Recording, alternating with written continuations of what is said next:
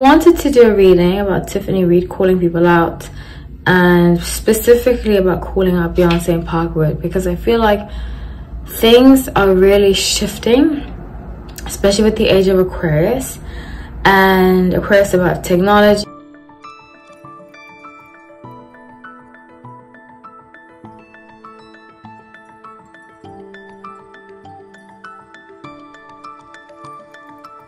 Hi everyone, welcome back to No Light Tarot. My name is Hallie, so grateful to have you all. Let's get into this reading. This was suggested by a subscriber. Thank you so much for being subscribed. If you're subscribed, if you're not, please subscribe. If you watch my videos frequently, it helps with the algorithm. It helps put me into your feed, and yeah, and I also post community posts, and it helps you see them more often if you're subscribed. I decided to do this because I feel as though, and it was suggested, and I also decided to do this. I decided based on the suggestion to do this because I have called out in the past year or so, actually 2 years now, that I strongly feel like the world is done with Beyoncé. And I in fact have this theory that a lot of her beehive are actually bots, and I've thought this for quite some time, but I haven't really elaborated on it. But yeah, I just strongly feel that, especially because I look at lots of the comment section and things are really turning around, and I feel like it's almost the end of her reign, you know. So I have been, go back and watch my videos, especially if you're new to my channel, welcome, thank you. I have been recently, well, 2 years ago, when Khalees, who's one of my favorite artists of all time, did a video about calling out Beyoncé, saying that she stole her music. I mean, not she stole her music, but she stole a sample when she could have just come to her and asked for her permission. And a lot of people didn't understand. I understood. As somebody, I make music from time to time. I used to be very much in the music industry. I left because of situations like this. It's a long story short, I know a lot of people in the music industry, and it's a very dark industry, very dark, and people love to act like it's sunshine and rainbows and everybody gets paid equally, and it really doesn't work like that. It's very politic driven and very depends on who you know and what you're willing to do to become successful. So with that being said, I've always felt as though Beyonce's time is coming. I said that about Khalees, and it's interesting because 2 years ago I predicted that Khalees and Jay-Z had something, not necessarily had something, but I felt like Jay-Z wanted to be with her, and somebody just came out and said the same thing on one of these channels, YouTube channels. I believe they're called Day and Night Network, something like that. So I did also predict that Jay-Z would be next. I've been predicting this since Diddy news broke. I strongly believe Jay-Z is going to be next to be majorly cancelled. And it's almost like things are really like, you know, when there's a dam and the floodgates are like jammed. That's what I see. I see that the floodgates are about to open. So I wanted this reading to see, because Tiffany Red, who is a songwriter, very talented songwriter, I don't know her. I used to live in LA, so I met a lot of songwriters. I actually met a lot of dancers because I used to teach yoga and they would come take my class. A lot of actors, but I never really met that many songwriters. I did meet somebody from a long time ago who worked with Beyoncé on the song, and I don't want to say what she did, because she probably signed an NDA, and I think a lot of what she told me, she wasn't supposed to tell me. So I want to protect her.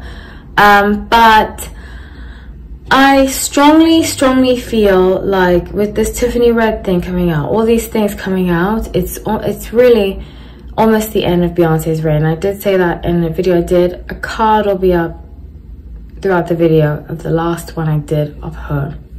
So somebody asked me in the comment section, they were like, oh, did you see Tiffany Red came out? She said that Beyonce doesn't write her music. It's been an open secret in Hollywood for years that Beyonce doesn't write her music. As somebody that has written music, not famously, I wrote for some people, but I don't think it's done really that well. And I just did it for fun. But as somebody that's written music and I used to be a writer, it's very upsetting when somebody takes your music, takes your lyrics, takes what you've put your heart and soul into and trashes it on the floor, you know, or just like takes a bunch of publishing for it and copies it, doesn't give you credit for it, which Beyonce's done for a while. She's done that with people's style, she's done that with music. It's been an open secret for a very long time. So I strongly feel like it's coming out, and I think by next year a lot of stories are going to come out that are going to shock people.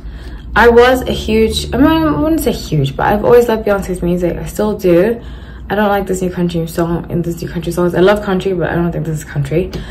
But something that really opened my eyes was there was a South African artist called Petite Noir that she copied exactly every single thing, every single thing that this artist did, and it was I was appalled that she would even think about doing it in this manner. So I wanted to do a reading about Tiffany Red calling people out, and specifically about calling out Beyonce and Parkwood, because I feel like things are really shifting, especially with the age of Aquarius. And Aquarius about technology, about light, about honesty, you know, and it's happening at such a rapid rate that these people that built these systems of mental shackles and stealing intellectual property, these people that built these systems, it's crumbling down really fast, and they can't even keep up with it. So I feel like that's why she's rushing out the music, because of this. So I pulled the general energy of Tiffany Red versus Parkwood Entertainment, which is Beyonce's media company, and I got 9 of Fire using the guitar, 9 of Fire, 9 of Air, 2 of Water. So they're going to try to work with her. 2 of Water. They're going to try to work with her and be like, you know, which is what they are going to try to do with Khalees. I think Khalees denied access to them, but they're going to try to work with her, and she's going to be like, you know what, I'm good, High Priestess, because she has a higher calling. I read somewhere that her sun is in Capricorn, which is very interesting. You know, I'm so fond of the sun in Capricorns. I always forget. I feel bad that I forget about my dear son of Capricorns, but I feel like they are really like the helpers, the ushers of the age of Aquarius, you know, because Aquarius is partially ruled by Saturn. I think people forget that. So let's see. And they work very hard. Okay. So she might even have, she's very intuitive. Justice, the Call, and Messenger of Earth. So very intuitive, and she is fed up. She wants to speak. I think she might have mentioned this too. She wants to speak on behalf of other people. She wants to sue. So I see a lawsuit coming. 3 of Earth, which is 3 of Pentacles. A lawsuit coming that's going to give back these writers what they deserve. It's going to be big.